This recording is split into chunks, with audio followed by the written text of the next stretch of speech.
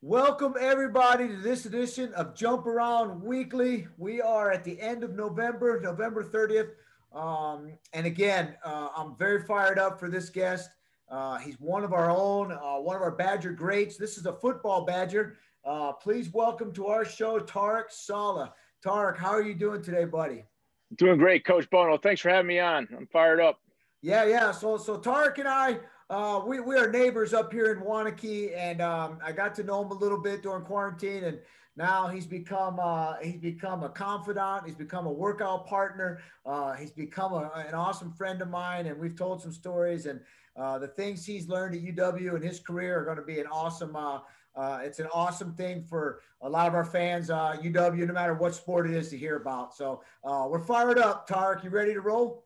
I'm ready. Got my workout in, Coach, this morning, so I'm ready for you. I'm ready for today, and I'm ready for the next workout. Yeah, I know he is too. I see him. I see him. You know what I like about Tarek too? He's not one of these guys that he's not one to go to these foo clubs and get a little workout. This guy's on the road. I see him out there running out there, grinding it. One time actually, he was running, he was jogging, and I ran up behind him. I actually run at the same time, and I ran up behind him, and I was out of breath because I saw him really far, about a half mile out, and I had to sprint to catch up to him. Yeah, And then man. I still couldn't catch him. He pulled away No, from you me. crushed me, man. You crushed me.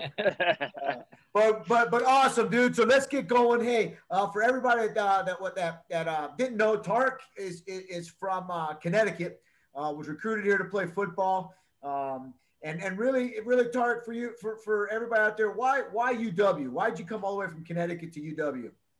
Well, I got to tell you, it started with the coaching staff, getting to meet Coach Palermo, Coach Alvarez, Coach Ianello, who was the recruiting coordinator, and that was just basically on the phone. I didn't really know where Wisconsin was, right? I just knew it was west of Connecticut, and I just got to believe in the coaching staff. You know, Coach Alvarez came from Notre Dame, had a winning tradition there, obviously, needless to say, and then he really convinced me to come out and take a visit. When I took the visit and I met the kids, the student athletes, the guys on the football team, and got to see the campus, there is no better campus in the world. And the kids represent that, and they're just smart, tough, dependable kids. Hasn't changed in 25 years, man. It just, the culture that has been built here is strong. And I was grateful that I made the choice, had the opportunity to come here and play and go to school and get a degree. Awesome. So, hey, Coach Alvarez is a legend. Everybody knows. Tell us, the inside scoop on what was it really like to play for Coach Alvarez? How did he get you guys fired up, and how was it? I know that being around him now a little bit, listening to some stories around him, I think he's a guy I would love to play for, and the old school mentality. So, talk a little bit about what it was like playing for Coach. Well, I think it's that blue collar work ethic that shined through. He believed in being prepared. We had long, tough practices. We hit as much as anybody. We were physical. We were smart, and you could depend on us. Some of the things we talked about were love, trust, commitment, and belief. Those were kind of the pillars that were cemented. And we didn't have to talk about them all the time, but they were up on the wall. And then when you go in that meeting room all the time, and you see that, that kind of it gets into you. But Coach Alvarez, he drove us hard, but in the end, you knew he cared about us, and he had a toughness about him, and in a way that he went about his business.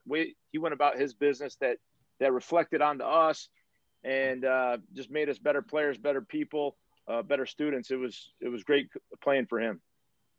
Awesome. So a lot of you were one of the best. I know linebackers at UW. Then you switched out to defensive end towards the end of your career. Tell me, what quarterback was one of your favorite quarterbacks just to sack, just to where? How? Tell me. I know how you defensive guys love to get to the quarterback and give him a shot. Who was the best guy you like to get after?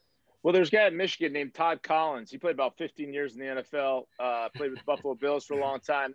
We got after him one day, back when you could really hit the quarterback, and not get called for it. Yeah. So I bet you we would have got a couple targeting penalties back then. But we got after him, beat him in the big house. They had a very talented team that year, and we had a talented team too, coming off the Rose Bowl year. And we went to the Hall of Fame Bowl that year. But I sacked him twice, and I think we had probably had 3 other sacks, and we get after him pretty good. Other guys were Wally Richardson, who was at Penn State after Kerry Collins, and Tony Banks, who was at Michigan State. We got after him one day and really had a field day on him. But, those guys were great players, right? You want to sack the best, and those are the best players in the Big Ten, and sacking those guys made it a lot of fun. Awesome. Let me get one more question here, and then I'll turn it over to Johnny. But tell me about the Rose Bowl, man. And I know we talk about that a lot around here, is the tradition in that really turned you guys really turned this athletic department around. Tell me how special it was to play, that Rose Bowl year. Tell me everything about that, and how special it was for Coach Alvarez and you and, Wow. and the team. Yeah, it was truly special. Going back, that they weren't in the Badgers. We haven't been in a bowl game in, I don't know, 12 years, right? We never won the Rose Bowl. They've been to 3 or 4 of them. 1963 was the last bowl game, the last Rose Bowl that they played in. And now 30 years later, we were just trying at the beginning of the year, I think, to go to a bowl game that was legit, a New Year's Day bowl game, and try and win the Big Ten. Even though, it was a tall mountain to climb, right? But we took one day at a time and kind of had that blue collar mentality. Coach Alvarez kind of coined this team the lunch pail gang. Your hard hat and your shovel, and you just go out there every day and grind it out. And you work to win each game one game at a time. And then through that year we had some huge wins, and then we had one game to earn the right to win the Big Ten and then get to the Rose Bowl, and that was against Michigan State, and that was in Japan, which is absolutely a crazy trip right now. And looking back, they probably didn't want to play that in Japan, but that's where it was. So Coach Alvarez, and you talk about preparation, Coach tries to get an edge. He told us he researched NASA and looked at time travel, whatever, and how you change zones. And we're going out to Japan, and here's what we're going to do. We're going to stay up late, and we're going to practice at night. We're doing all these crazy things. And he's like, basically, listen, we got to get on their time zone. So when we go there, we're going to stay up all through the trip, and we're not going to sleep. And when we get there, it's going to be midnight, and we're going to wake up in the morning, and we're going to practice, and we'll be right on their time zone. And if we do that, we'll give ourselves the best chance to win. And then he goes, watch the other guys, watch Michigan State. They'll be sleeping all the way over there. They'll be screwed up in their whole sleep. They won't adapt. They won't change, and they won't be ready to play. And, on that trip, we were all on the same plane, and we were on the upper deck and lower deck. And who knew that planes could have an upper and lower deck back then, right? But they did. So, a few of us got to go downstairs, see what the Michigan State guys were doing. They were all sleeping halfway through. So I say we beat them on the way over because Coach Alvarez had us prepared, and he got the edge on that trip. And so we were in a dogfight over there, even though they had a very talented team. So they didn't have as much to play for, but they had, they probably 12 NFL players, several first-round picks. And Jim Miller was a quarterback, played for the Bears.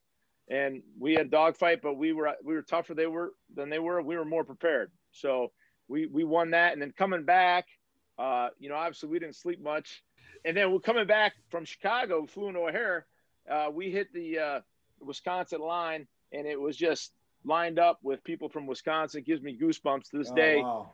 And then drove the bus into the stadium at like 11 at night, and 40,000 fans were in the stadium.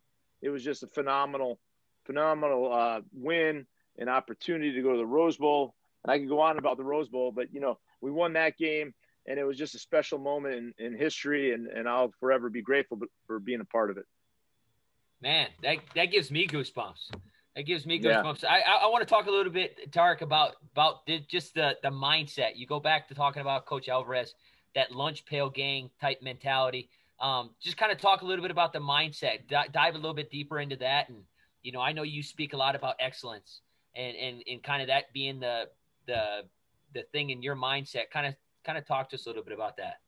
Yeah, well, you had to earn everything you got. You had to go out and work hard, and you actually had to be comfortable being uncomfortable. You might have heard that before. Everybody's competing, everybody's challenging each other, from the coaches to the players, and not only on the field but in the classroom. And he asked a lot of you, but with that, he cared about you. So it was a culture that was built that that love, trust, commitment, belief, it may sound cliche, but it's really the framework of any organization. It's a framework of your family. And then, there's a price to pay, and especially if you want to be successful. And we talk a lot about that, paying a price for success and putting the work in and kind of surmise that it's hard, right? And nothing comes without some pain, right? And we embraced it. We embraced the grind, and we were a tough group. And, if you lined us up, in shorts and you put the UCLA 93, 94 Rose Bowl team and lined us up, you wouldn't pick us to win that game. They had a lot of guys that were NFL players. They were, better looking. They had better bodies, all that stuff. We were just, blue collar, lunch pail guys coming out, smash you in the mouth, and we're going to outwork you and out tough you. And I just think we reflect not only the Badger athletic program well, but we reflect Wisconsin really well. We're just hard-nosed, tough people, and we're going to bring it every time. And, I think that's proven well for the Badger program, Badger athletics. I think it's throughout the whole athletic department. And like Coach Bono's got his guys going and wrestling. I know a lot of other programs are successful, and I love to see it. And I'm grateful that I was part of it, and I carry it forward in my life now. Absolutely. No, that's great. Talk a little bit about that kind of mentality and how you carried that into your NFL career and how that helped you the time at Wisconsin, how it kind of formed you into that powerhouse NFL player. Well, it's awesome because, coming from Connecticut to Wisconsin and going into a D1 program, Connecticut was a small high school football, and to go into that environment, was really competitive. And obviously all the things I talked about when I went to the NFL, I had to go from essentially a defensive end outside rusher to an outside linebacker. And I had to play in coverage, and I had to do a lot of things. And it was difficult, but nothing was as difficult for me as the transition from high school, my senior year of high school to my freshman year. And Coach Alvarez and Coach Palermo and the staff, they were hard on me, right? They broke you down. Like, it was almost like the Marines. If I never were in the Marines, but you hear about it. And then I thought that made me tough and smart and dependable and be able to acclimate to whatever situation comes my way. So then you go into that environment in the NFL, and it's like, it's crazy. It's just you have all these great athletes, everybody competing, and you're just fighting every day for your spot. And I swear the first 3 years of my career, I was probably the bottom 10%. And, whether it was a play here or work ethic or showing up, being just smart, tough, and dependable, I think that's what got me on that roster. And then, my third year, though, part of that journey was getting selected in the expansion draft for the Browns. And we show up in a 75-yard indoor facility, and there's like 120 guys there, and barely room to, you're in a phone booth, and it's all live, and we're only in helmets, and it's just like a big brawl just to make the team. And I'm in there slugging it out with everybody, not afraid of anybody. And I'm learning obviously the playbook and going and doing all these things. And it was daunting, and it was tough, but, reflecting back, all the stuff that Coach Alvarez and Coach Palermo and the staff taught me and my teammates made me resilient. And I was able to persevere, and I was able to make that team that year. And I played 2 more years for the Browns. So certainly I attribute a lot of my success in the NFL to what I was taught at the University of Wisconsin. That's great. That's great. I got one last question for you, Tarek. I've heard a couple stories over this quarantine, and Coach Bono, you can jump in here with me. I heard you and Coach Bono work out together. Talk a little bit about your workouts. I heard there was a hill sprint workout that you guys did. Talk a little bit about that. And does Coach Bono still got it? I got to know. Oh man, he's got it. I stuck with him for about 10 yards, right? And then all of a sudden, man, he took off. He's like a jitterbug. Boom. He starts flying up the hill. And oh my gosh, and I think I made it. This hill is like 125 yards, and it's steep. And I made it up 3 hills back, and you get it all the way down. And man, he just kept going. I think he did 6 or 7 hills, and I was down to 3. But you know what? I was in it and grinding, and I was probably out later the night before, and and I was probably tired. But what else are you gonna do during quarantine? Right. That's right. Hey, that's awesome. That's awesome. The hill's great. He's been telling me about the hill for a long time. We finally got a chance to do it this summer. So now we got to do it when it gets down to -10 degrees. That's how we get tough, Tarek. We go out there and run it no when it's question. cold, right? That's the price you got to pay, man. You got to get out there. Amen. Hey, I got two more questions. One's a good one, and then one will get kind of serious. Chris McIntosh, right? First round draft pick, right? Am I right? First round? Yep. First round draft pick, Seattle Seahawks. Offensive lineman, Chris McIntosh in his prime, Tarek Saleh in his prime. You have to get to the quarterback to win the game. He has to not let you get there. Who's winning that battle? Well, I'm not gonna admit to losing to anyone, but no, I'll do it because I'll have to trick him into something, you know what I mean, or kick him in the groin or something to get around him. But I'll find a way. But I got to tell you, he's one of the best offensive tackles ever play college football, in my opinion, and it would be a huge challenge. And he was like 2 years younger than me, and I was so glad he came to Wisconsin because he was a big part of the last couple of years that I was there. And then he went on to win 2 Rose Bowls. I mean, one of the greatest leaders in the history of the Wisconsin athletic program. And obviously he's taken a big role now in athletics, but his work ethic, his toughness, and he's incredibly smart. He represents all what Wisconsin's all about. And I'm proud to have been able to call myself a teammate of his, and I'm proud of what he's doing for the University of Wisconsin. So amen. It's a great relationship. Us too. And you know what? I guarantee, I know if I asked him the same question, he'd say he would do whatever it took to stop you. No doubt. He's a true throwback. Yeah. Right. True throwback. He would do whatever it would take. I know it. But all right. Hey, last question from us. Then we'll maybe get into some fan stuff. But Tarek, here's really why we do this thing in college athletics and why we recruit people. I know, if you were a wrestler, I'd be coming right after you every day with your, I've gotten to know you, your mentality and all that. You would have been a heck of a wrestler for any Division I program. But how did the University of Wisconsin set you up for life after athletics, after your pro career? Well, I think it's the intangibles. Obviously the school is if you look in the dictionary under university and campus life, it's there. But it's the culture that was built by Coach Alvarez. It's the teammates that I had that had similar values, different walks of life, right? So a diverse group of people, but similar work ethic and toughness, and they cared about each other.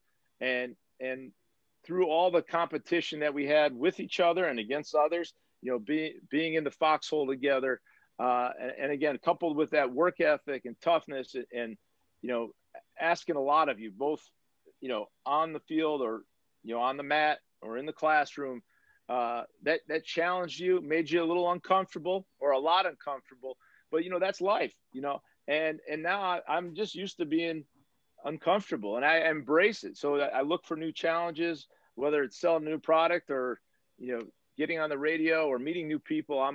I'm resilient. I'm fearless. It doesn't mean I'm not, I could be scared, but I'm fearless. I'm ready to go dive in and get after it. And I think that's what University of Wisconsin prepared me for. And I take that, I try and pass it down to my kids. And I believe it's the way to go about it. So it's meant everything to me in my life, whether at work or with my family. I feel I could go through anything, and I may win or lose, but I'm going to keep on going, man. So I love it. Let's go. I love it. All right, Jess, do we have anything? Yeah, from fans, actually kind of along the same theme. What's your advice for current Badgers in developing that kind of mindset, or how they can find success through their career here at Wisconsin? Well, I think they have a huge opportunity here at Wisconsin. I think it's about, obviously the work ethic and following your coaches, taking care of your schoolwork, and being a good citizen off the field. I think there's so much opportunity, so many people that, after your career, want to help you, go reach out, go meet as many people as you can, do the right thing. I believe in karma. What goes around comes around. I got really involved with the Ronald McDonald House, and I got to meet some of those families going through some tough times. And, 10 years, 20 years later, people go, hey, I remember you came out there and spent some time there in the Ronald McDonald House. Well, it was priceless to me. I mean, I'm so grateful that I did that. I think it was partly Coach Alvarez, encouraged us to be a part of is volunteering. And then my parents believed in giving back. So then I did it. And later on, it's like, wow, I mean, that's what you need to do. And we try and get involved here in the community still. I'm with the NFL Alumni Association of Madison, and we do a lot for caring for kids. What goes around comes around. So I just say, keep on meeting people, be a good person, and things will work out for you. It goes a long way. And for you, coming from Connecticut to Wisconsin and then going into several years in the NFL, you lived in a variety of places. What made you want to return to this area and the region? And what was special about Madison and this part of South Central Wisconsin that drew you back? Well, Connecticut's a great place. I love to go visit, but I built a lot of great relationships here. And when I came back to train for a little bit, in the event I would get signed back up again. But again, 5 years is probably enough for me. After I was pretty banged up, and then I had a great network. And I don't know if a lot of people know this, but Wisconsin has a lot of ingenuity, entrepreneurship. There's a lot of industries here, from here up to Fox Valley. There's a lot of opportunity. So that opportunity brought me back, along with some great relationships. That is awesome. You're the man. I can't wait to go to practice and visit the Badger wrestling team. When we get back into this thing, I told you, you're giving that pregame speech when we get back on the mat. So I know you got it written up and ready to roll. You bet, man. You bet. Ready. Fired up. All right, Tarek, dude, I really appreciate you coming on, man. I can't wait to see you out on the road. I'm about to go get my workout in right now. I might run by your house and try to pull you out, but if you're if you're on the couch, just don't open the door. Well, it's all right. You come by anytime. I look forward to getting together next time. I got my Badger game day shirt on. Let's go Badgers. Hopefully we get another game in Saturday and beat the Hoosiers, and go Badgers. Thank you very much. All right. You're the man. So everybody, thanks for listening in. Tarek Saleh, one of the best to ever do it here at the University of Wisconsin. So make sure, as always, start your week off right and jump around.